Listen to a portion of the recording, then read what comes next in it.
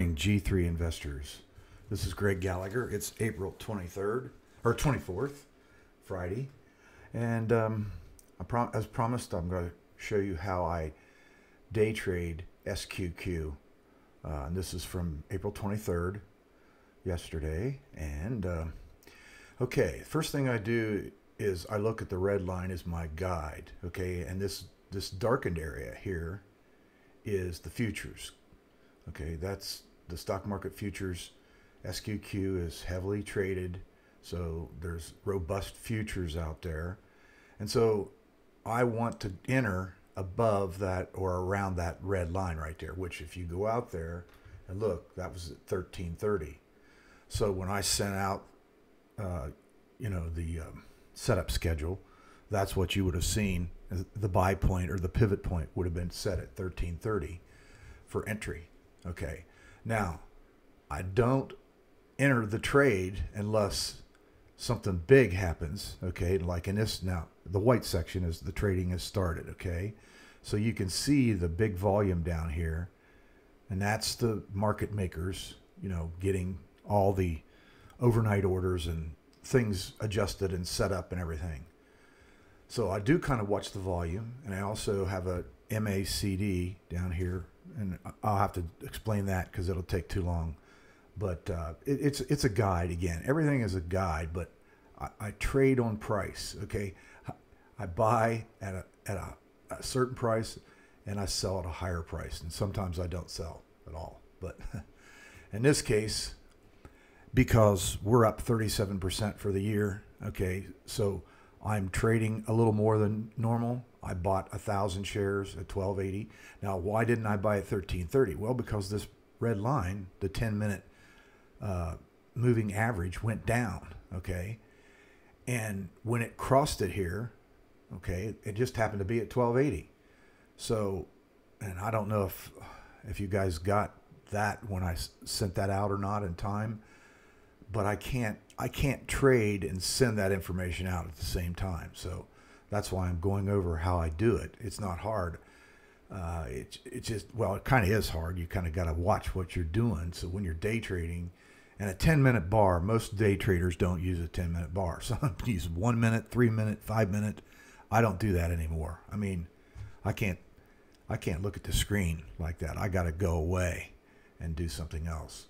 But this low here is what I would set my initial stop loss at. So 1250. That, it says 1255 out there. I don't know if you can see the numbers again, but that's what it says. So when I bought here, I look back, clear down here. I can't do the 1, 2, 3 because these are 10-minute bars. Okay, I can't do the backwards 1, 2, 3 and set it there. I'd get stopped out too quickly. So then I used this as a guide after the trade happened. See, it came down.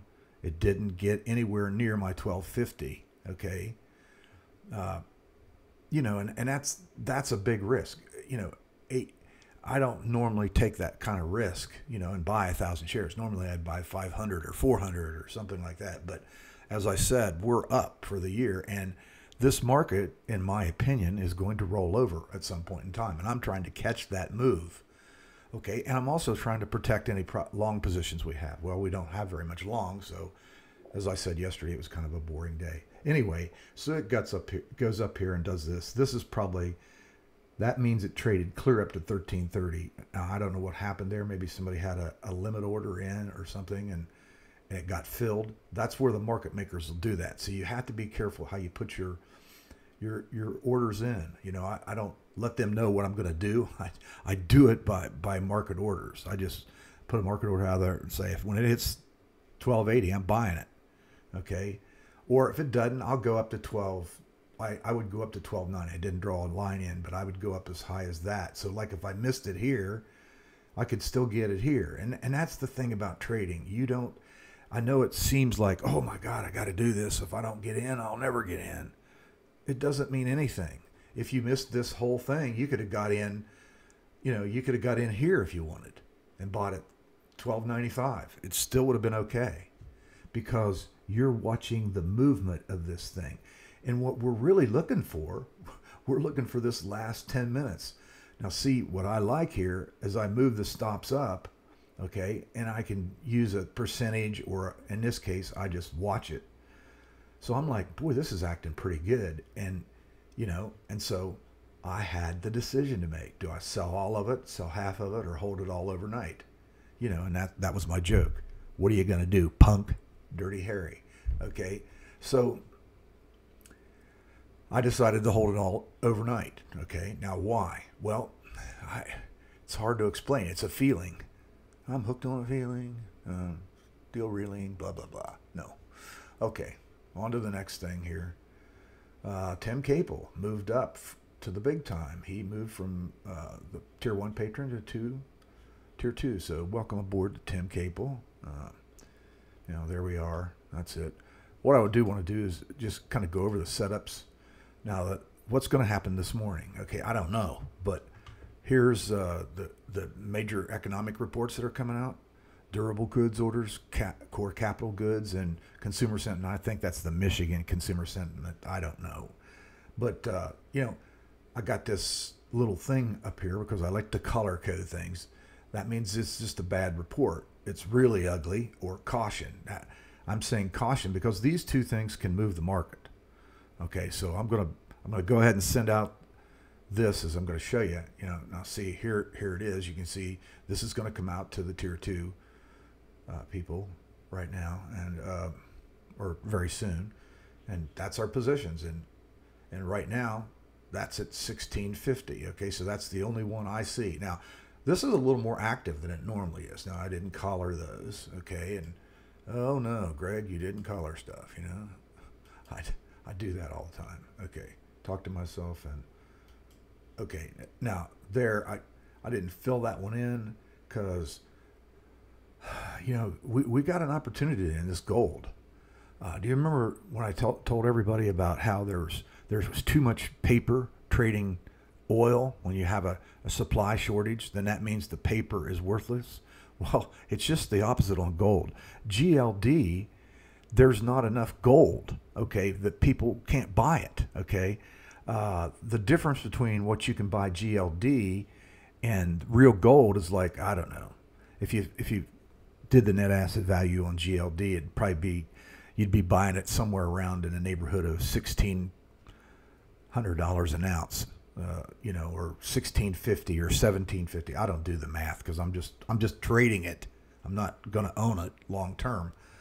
But the point I'm making here is there's not enough gold, so the paper can get, and right now, real gold, I bet you if you tried to buy a gold coin, it'd cost you $1,800 or $1,900. Okay, so that means there's a real opportunity here. Okay, we don't have enough paper chasing the real price of gold, and part of that is due to the monetary differences between the United States and Europe and all of that, and it gets too complicated for me to really understand. So anyway, I just wanted to point that out. So again, I'm not looking for the market, but when these reports come out, they're all due out at 8:30. It could change things. Man, if it does, then hey, I was wrong on holding it overnight, and I'll have to get out sometime this morning. If not, I expect this to go up substantially higher. Now, I don't have it set up, but let's take a look at that. Okay, so what would I do today? Okay, well, there we are. We're right back. We're about at 13. This is the SQQQ, and see, there's our red line again, and we're in that, the futures. Now it's back there. Now, again, I probably wouldn't set it up at the 1350. I would say a good entry is 1330. Okay, just if I was just starting to trade it today. Okay, why would I say that? Well, because it was the same back here, and this didn't last very long. Okay, so that's a judgment call. How do I come up with it? And there it closed at 1325. So if it goes down here, why wouldn't I get in at 1325 if I want to hedge my positions? So it's just that simple. Well, that's it for this brief message. It's Greg Gallagher with G3 Investors. Good luck and good trading.